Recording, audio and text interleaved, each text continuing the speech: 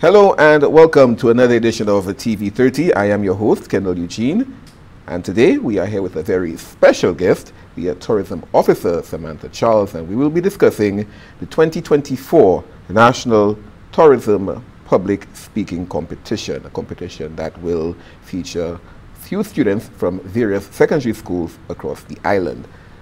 Ms. Charles, welcome to the show. Thank you, Kendall. Good morning. Good morning. Let's jump right into it. Okay, I remember it was last year. Oh, feels like yesterday. Yes, we it were does. chatting about last year's competition. Yes. For those who may not know or understand what the National Tourism Public Speaking Competition is all about, just bring them up to speed about what it is and how, of course, the Ministry of Tourism aims to stimulate the awareness and excitement about tourism among the young people. Sure. Thank you once again for having me. I think by now, persons in the public domain would have heard about the National Tourism Public Speaking Competition. It is really an initiative that we host every year as part of our tourism awareness portfolio. It is actually our signature initiative whereby we encourage students with the capabilities to engage in public speaking and bring forth their ideas about tourism. We try to, as much as possible, enlist the participation of a wide cross-section of our student population, because we firmly believe that every single school has the potential to participate. However, there are some secondary schools who, off the bat, as soon as we put out the notice, they, in the forefront in terms of sending in their registration. So for this year, the Ministry of Tourism went a little further to enlist some additional participation from the schools who may need a little more coaching or coaxing to participate. So the competition really is a platform for, like I said, students to share their ideas, their views on tourism. As students in our current era, where technology is the new age thing, so to speak, they may have a different vision for tourism as opposed to our current policymakers. So we always like to hear what their thoughts are on tourism. It's also an avenue to showcase critical thinking and to assess how the students break down the different tourism, the new tourism trends. So what are their thoughts about the new trends? How do they see these trends contributing to our existing tourism product? And possibly there may be some recommendations that we can take forward in terms of enhancing what we currently offer to our visitors. So in a nutshell, this is the mandate of the Tourism Public Speaking Competition. And the opportunities, what would you say they are or what would the opportunities the ministry, you would believe, would provide to students who participate in such a competition? Okay, so before I jump in, if I may, let me just go through some of the initiatives that we took to increase the participation. Right. So first off, what the ministry sought to do in 2024 is to undertake a 2-week sensitization drive. So like I said earlier, there are some schools who may need a little more coaxing because they may feel that with certain secondary schools that always emerge winner, and we want everybody to participate. So we undertook a 2-week sensitization drive where we went to 7 secondary schools. We presented on the public speaking. We engaged them on the benefits. Of course, they were very much interested in the prizes to be won, but really and truly, apart from that, we wanted them to understand the importance of public speaking and what are the benefits of representing your school and putting yourself forward as a potential junior minister. So coming out of those school visits, and with the schools that normally participate, we had a total of 13 secondary schools register. So those the students from those 13 schools now had the opportunity to be part of the preliminary selection process, whereby they were required to submit a video entitled "What Makes Me a True St. Lucian." Okay. So we wanted something fun and interactive to sort of like a precursor to choose the 10 finalists. And I must say there was a lot of potential from those videos. Some of those videos had some really strong marketing potential, you know, content we can probably take and develop further in, like I said, enhancing our tourism product. So following that, we had the judging of the videos, whereby we selected the top 10, and we obviously notified the schools, and they were very elated. But additionally, we wanted teachers to be more engaged. Okay. The topics for the public speaking competition are topics that the CTO had already sent out for this year's Youth Congress. So we wanted to ensure that the teachers understand what those subjects are about, and how they can assist the students in breaking down the topic, understanding the question, and put together the best presentation possible. So there were different topics? Yes. So the topics are the blue economy, solo travel, adventure travel, and collaboration across cultures. So we held an orientation session for all liaison teachers, and the teachers really appreciated it. We enlisted the support of Mr. John Mathre from Serenity Tours and Vacations, and Dr. Winston Fulgence from the South Louis Community College, and they presented on these separate areas. So the teachers had an opportunity to understand the topics better, so that they in turn can assist the students in putting together presentations. So in a nutshell, these are some of the things that we did a little different this year to ensure that come next week, the day of the competition, we have the best in terms of presentations on those subject areas. Now, with the topics that were covered, can you give us a little bit more insight on what they entailed? Okay. So if you look at solo travel, one of the trends currently is that persons are deciding to travel by themselves. One may say, oh, it's not a safe practice, you have security to think about, etc.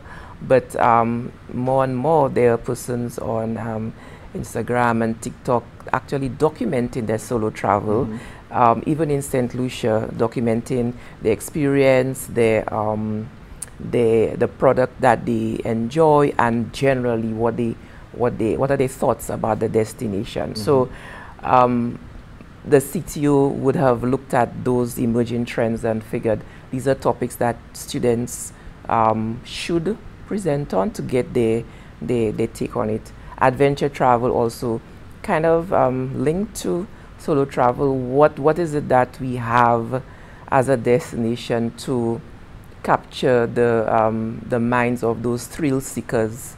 You know, persons don't want to come to sit in a hotel and eat and drink, but persons want to go out and immerse themselves in the culture, the experience. That adventure. So when they leave the destination, you know, they left with a sense of euphoria almost. So this is another topic that they need to present on. The blue economy. It's a model that I wouldn't say it's a new subject matter, but basically the blue economy is how you utilize the marine resources in a sustainable manner. So there are different facets to the blue economy. There's tourism. A large portion of our tourism product, it involves use of the sea. So we have our day boat charters, boat tours, dive, etc. So there's also the fishing aspect. There's also the commercial aspect, you know, with sea trade. So the blue economy is probably a new topic to some and may require a little deeper research to understand the concept. But I am particularly interested to see or to hear what, if any, student presents on that topic. What are their thoughts and their recommendations? Sorry. Now, collaboration across cultures. That one was a little a little ticklish. When we had the orientation for the that teachers, was the most challenging one? yes, it was a little challenging. There were more questions about the topic, what does it mean? But I think Dr. Fulgence did a very good job in explaining it. So as I understand collaboration across cultures, it basically speaks to understanding the different norms of different cultures, and in understanding those norms, how do you factor that into putting together a product that respects those norms, but still you have something that everybody can benefit from and enjoy and experience. So again, challenging topics, but given the feedback from the teachers and the students that we presented to at the different schools, I have no doubt that they will do a wonderful job in presenting. How are the top 10 finalists being prepared for the competition? Okay, so we held an orientation session for the 10 finalists. So following from the video submissions, the 10 finalists, we have Leon Hess Secondary, Clendon Mason, Sir Ira Simmons, Castries Comprehensive, St. Joseph's Convent, Viewford Comprehensive, and Soufrière Comprehensive. So those 10 finalists participated or benefited from an orientation session on April 19th. And there they were briefed on public speaking skills. It was a 1-hour presentation, but I think the presenter did a very good job in ensuring that they understood the different public speaking techniques, what is required, you know, how do you capture the audience attention if your presentation, eye contact, you know, those sort of things that we probably take for granted, but the students definitely needed to get a grip on in preparation for the public speaking competition. And we have, we also have, you know, outside of that, we have support in terms of, up to now, teachers are still asking questions. You know, the students would leave the teachers, I don't understand this, or can you explain? So the teachers now would reach out to the Ministry of Tourism through the education officer for any additional guidance, because like I said, we want to ensure that come next week, our 10 finalists are prepared to wow the judges, to wow the audience, and to speak comfortably on a subject matter, whichever topic that they choose. Now, the topics that they choose, must it align with the objectives of the Ministry of Tourism? Not necessarily. Like I said, these are the topics that the Caribbean Tourism Organization have selected for the Youth Congress. So our strategy last year and this year is to utilize those same topics. So for the local competition, we present those same topics as options. So whoever emerges as winner would have already had a good, how should I put it, a good ground in terms of their selected topic. So what would happen then is that we work with that student to perfect or further develop their presentation to make it more competitive when they get to the point of participating regionally. Okay. Right. We'll take a quick break right now, and when we get back, we'll discuss more, especially about the prizes, because if the children were as excited, I believe you. No problem. I am just as excited to find out what the prizes are and if I should be trying to participate. Well, in the public you may not be in the age range, but you can give it a shot. We can try something. We'll take a quick break, and we'll be back with more TV30 here. We are inside of our National Tourism Public Speaking Competition for 2024. More after this. Experience this in Lucia Jazz and Arts Festival 2024. Get ready for one epic fete with Caribbean Fusion on May 10th. You don't want to miss Marshall Montano ignite the stage with Soca Fire. And Paris Harmon brings the sweet melodies of Lovers Rock.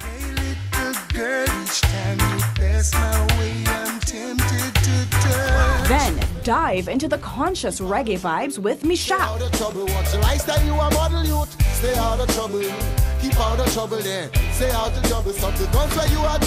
St. Lucia Jazz and Arts Festival 2024, April 30th to May 12th, 2024. Start planning your trip.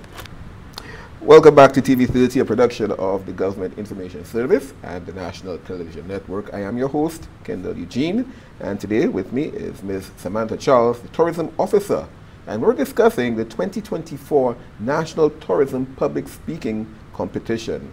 We have 10 schools, 10 students getting ready. Is it 10 or we have more than 10? We have approximately 8 schools. My apologies. 8 schools with 10 participants. 10 participants, okay. Yes, so we have one 10. school with more than one. Ah. Yeah, one school has 3 participants, and the other schools each have 1 student participating. How do the schools feel about that? Do they feel disadvantaged at all? Well, no, because each school has the opportunity to register a maximum of 3 students. Okay. So in the video competition, we had instances where one student from a particular school made it to the top 10 for the video submissions, and another school, all 3 students, their videos were so good that they made it to the top 10. So a school can register a maximum of 3 students. Okay. What are the age ranges for the competition? Okay. Because a while ago I was speaking about me probably joining. And, yeah, you too old. Oh, wow. Yeah. Wow, she just laid it right out there. So the age range is 14 to 17. We stick to the age range used by the CTO, given the fact that for the regional competition, all junior ministers and commissioners of tourism throughout the region must be 14 to 17 years old. So we cannot go outside of that. Okay, okay. Now, the prizes, I'm sure there are exciting prizes in there. There are. What are the prizes included for the winners or the runners-up of the competition? Okay. We have an exciting bundle of prizes, as you said. They range from Chromebooks to smartphones. We have, as part of the prize for the first place, there's a partial scholarship to the South Louis Community College. The Ministry of Tourism is of the firm belief that education, continuous education, is very important. So in as much as we have those other fun prizes, we want to ensure that our students get an opportunity to further their education in any particular area. We also have weekend passes, we have day passes, we have lunches, etc. We've gotten a lot of support from our tourism partners and stakeholders, and for that we are extremely grateful. So, and we also appreciate the involvement and the time taken by the teachers to assist the students. So we recognize them, and we also have some very nice product-related prizes, so they can experience the tourism product. Yes, so the prizes are very, very attractive. If nothing else, I think, like I said, when we presented to the schools, they were like, wow, you're giving all that? I'm like, yes, we give all that. Yeah, so we have some good prizes. Excellent. Now, there's cash as well, I forgot to mention. That's very important. There's cash as well, yes, there's cash as well. And another thing I should mention is that all students will be recognized. As everyone can appreciate, not everybody can win. There's first, second, third. But we appreciate the efforts of all our participants. So every single student, all 10 students, will be recognized by us providing some type of tangible prize. Yeah. Okay. How long has the competition been in existence? Longer than my tenure at the Ministry of Tourism. Longer than, before I transitioned to the Ministry of Tourism. I can't give an exact timeline, it's not but new. No, it's not new. But what the Ministry of Tourism is trying to do now is to give it heighten the visibility and awareness by looking at, well, what we probably did not do better, did not do in the past, and what we can do given the era that we're in, given the interest of our students. So we want to ensure that there's increased interest, and we retain the interest of the competition throughout the years. Representation is very important for us, I assume. Yeah. Okay, why would you say it is important? What is the significance of the 2024 Junior Minister of Tourism representing St. Lucia at the CTU? Okay, so first off, we need somebody as the face of tourism for the youth. Honorable Minister is the face of tourism in general, but we need somebody... A more youthful look. We need somebody as the face of tourism for the youth, somebody who can resonate with young people, somebody who can, you know, speak to tourism, but from a student or a younger standpoint. Right, younger person's perspective. And regionally, we are looking for a student that can go up against the best of the best. At the regional competition, there are certain countries that they come strong, really, really strong. So we will be working with our winner, whoever emerges winner next week. We'll be working with our winner to ensure that they're, you know, when we get to that venue at the Youth Congress, you know, all the other countries know what St. Lucia is bringing, and they recognize the strength in terms of our capacity and our capability to, you know, put our best foot forward. Are they privy to our videos? The regional, no. No, okay. No. Just before they try to set up their own game plan? No, the presentation is sent to the coordinators of the Youth Congress, and everybody sees each country's presentation on the day of the Youth Congress. What specific criteria is used, or do they use for selecting top 10 videos for the competition? Local? Local and okay, so we're looking, based on the topic for this year, what makes me a true St. Lucian? We looked at relevance to the topic. We looked at content. We looked at, you know, from an individual perspective, how can you sell the different elements of St. Lucia culturally, historically, but putting a personal spin on it, you know. So we looked at individuality. We looked at the students' ability to really sell that story and make you feel like, if I say to you, what makes me a true St. Lucian is growing up with my grandmother, lighting coals with toilet tissue and kerosene. You sound like you know about that. Well, I do. You know, not just saying that, but how you project it and how you sell that individual story to let persons know, hey, these are the things that make me a true St. Lucian. So these are some of the things that we looked at in judging the videos. Okay. Now, how does the Ministry of Tourism plan to encourage more collaboration across cultures? Because we mentioned that earlier, but how do you plan to encourage that through the presenters that we have from the various schools? Okay. I think what we can do is look at the interests of our students. Not all our students, not all students may have an interest in tourism as a discipline. Some students will say to you, I want to become an engineer, notwithstanding almost all careers or jobs in some way, directly or indirectly related to tourism. Yes. But I think we need to understand the mindset of the different students, you know, what are their thoughts on, you know, different subject areas, their interests, what are their beliefs. Some students are very strong in their convictions and beliefs on different things, and see how we could bring all of those different perspectives together and see how we could use it to, you know,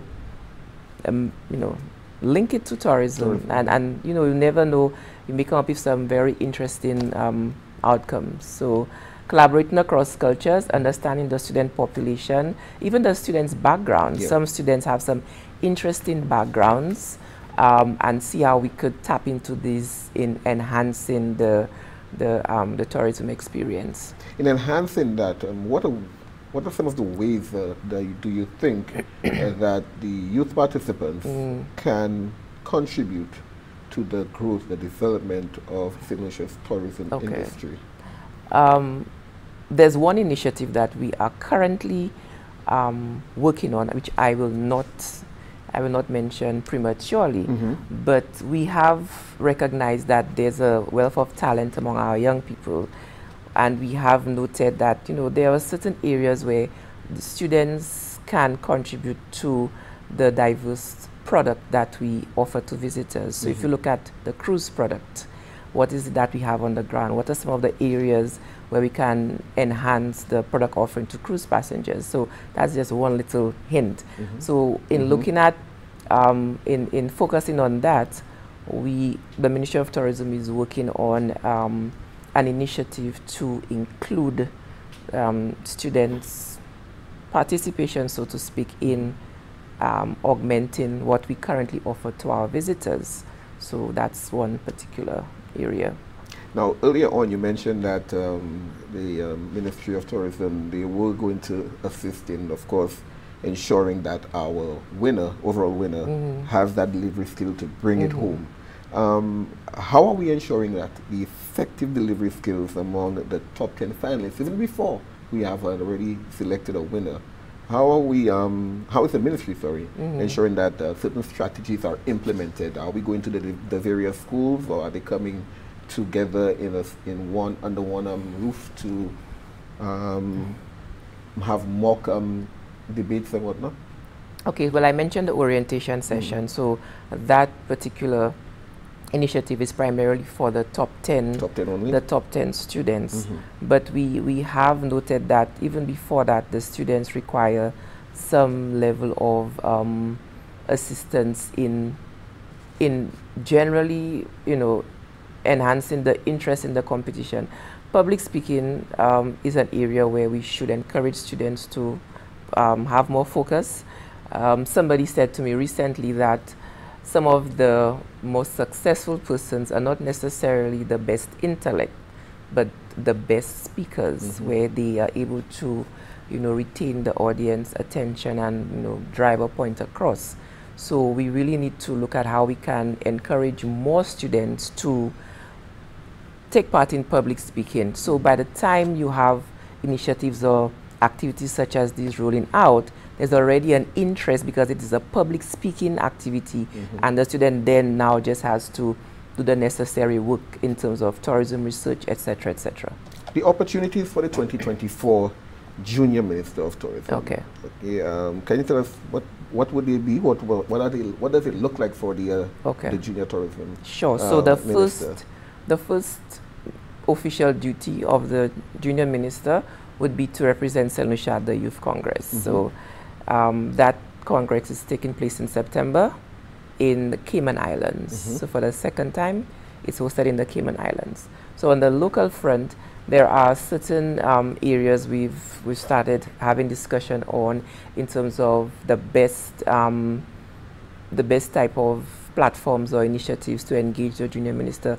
One must understand that he or she is at school, so we do not want to take the student out of their school, their school life, but we always try to engage or include the Junior Minister in different tourism-related activities, you know, to showcase that particular student and ensure that there's representation from a youth perspective. Excellent. The grand finals will be held when and where? Yes, so the National Tourism Public Speaking Competition will be held on Thursday, May 16th at the Harbour Club Hotel from 9 a.m. to 12:30 a.m. p.m. 12:30 p.m. I stand corrected. Thank you very much, Skadi.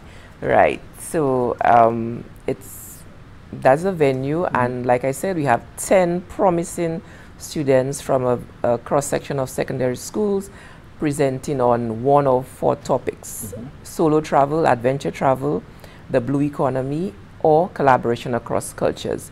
And we have again selected a pool of very efficient and competent judges that will be critiquing, you know, those presentations and, you know, giving us what they perceive to be the best representation for 2024-2025. All right.